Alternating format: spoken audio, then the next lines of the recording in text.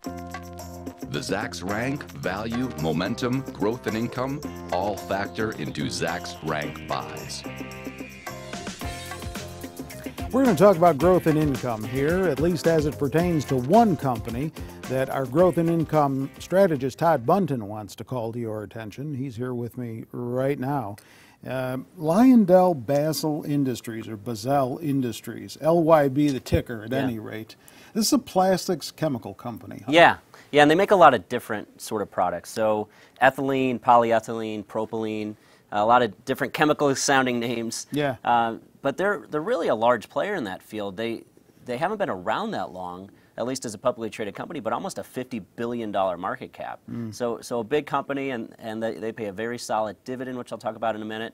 But this is an interesting company because if you take a look at the price chart, they sold off heavily along with oil prices during Q4 and Q1 of this year. And the reason for that is a lot of their products are highly correlated to oil prices. Petroleum-based. Yeah, basically. Yeah.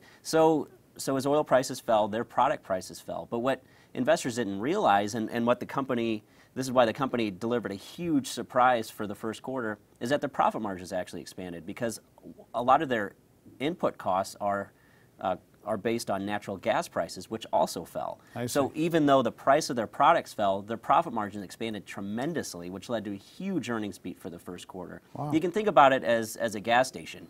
Gas prices fell as oil prices fell, but their profit margins are actually expanding because their input costs declined more than the price decline. So wider profit margins, that's a good thing for investors. Sure. And the company delivered a huge beat back in late April. That prompted analysts to revise their estimates significantly higher for both 2015 and 2016, which you can see here. I have with me the agreement and magnitude of consensus estimates for LyondellBasell over the next 2 years, and you can see nice increases. Analysts have unanimously raised their estimates over the last 2 months, and the magnitude of those increases are very significant. And that's enough to send it to a Zacks Rank of 1, which is a strong buy rating. So very good earnings momentum here, and very decent growth projected over the next couple years. And along with that, you're getting a very good income. What is that dividend? They pay a dividend that yields about 3.1%. Wow. And the company's been aggressively increasing that dividend. And not only that, but they've been buying back a ton of stock. So the company, just last quarter alone, they generated over $1 billion in operating cash flow, and they spent something on the order of over $1 billion buying back its own stock. Yeah. Which helps boost EPS, of course, too. So very shareholder-friendly company in that regard. You're also getting the dividend, like I said.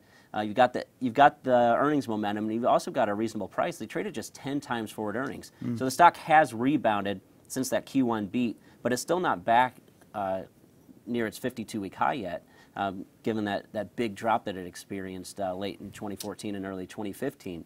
So it could be a good buying opportunity for shareholders over the next, say, 6 months. This could be a good total return potential. I brought with me some of its competitors, Dow, DuPont, some of the bigger chemical companies. You can see they also pay decent dividends. Some of them have pretty good earnings momentum, as shown by the Zacks Rank, but none of them really trade at that price as LyondellBasell, so this could be a good total return name in that chemical space over the next 6 months. So what you're saying, bottom line, is that it has more room to run. I think so, okay. For sure. Do you own it? I do not. All right, check out more stock picks, stock picking strategies, stock commentary, and other information of an assorted sort on our website, Zacks.com. If you're not there already watching this video, get on over. You can link to it right off the homepage.